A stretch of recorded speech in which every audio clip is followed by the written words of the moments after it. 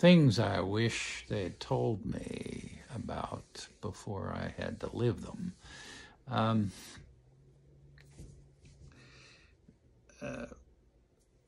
I went to Washington U in St. Louis. It was in the 1960s. There was the civil rights movement, and there was anti-war movement against the war in Vietnam. And most of us on campus were against the war. Certainly, all my friends were. And but the context of making a decision is not necessarily the context of your peers. Your peers are important, but at least in my case, my father was a powerful personality, and I had not yet really shaken the fist at him and separated myself and said, "Right, this is my life. You got your life. Leave me alone." He was a World War II warrior, and so he was less critical of the war in Vietnam than I would wish him to have been. And I think all he cared about really was that I served the country as he had served, which I ended up doing. For all the influence of my friends, the influence of my dad was much more powerful. And, you just have to look around and see who's powerful in your life and know that depending on your particular personality, some of us are more subservient than others. I wasn't particularly subservient, but at that time I was to my father. And I went in and I knew on the bus ride into Fort Dix from the airplane at 3 o'clock in the morning, as we were being inducted, having been inducted into the military, I knew that I had done what my father wanted, but not particularly what I wanted. Now, I carried on for almost 3 years and became an officer and, Ranger, Airborne, all that stuff. And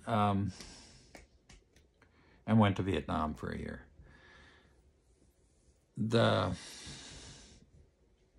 And I was eventually discharged honorably.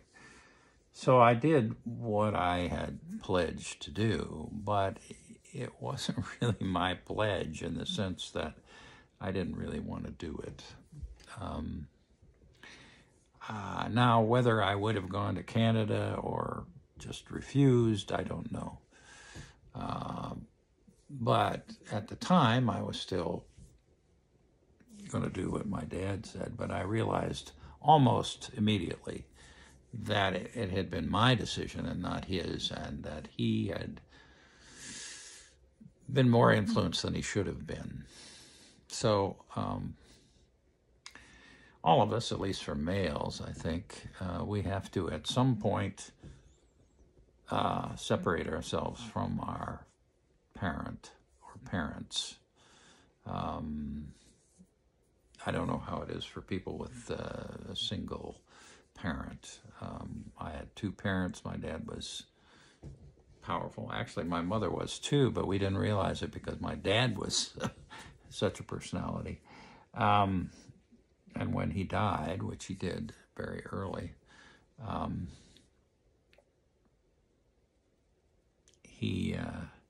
my mother sort of blossomed.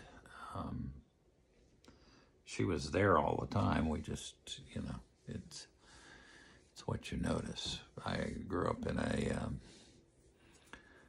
sort of Irish-German household, and we would argue at the dinner table. And the argument was, fun. One of us would take one side, one of us would take the other. We'd argue. And then my mother would end it by saying, "Russ," meaning my father, "we're all going to get ulcers." Well, of course, there wasn't an ulcer in the bunch because we'd burned up all the anxieties of the day by arguing about whatever was going on. And, you know, the world is a buzzing place, always something going on.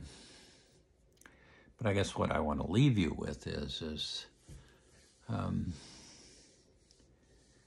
you know, when it's an important decision, it needs to be your decision, and you need to understand the influence of other people on you, and your sense of dependence or independence is vital to making a good decision for you.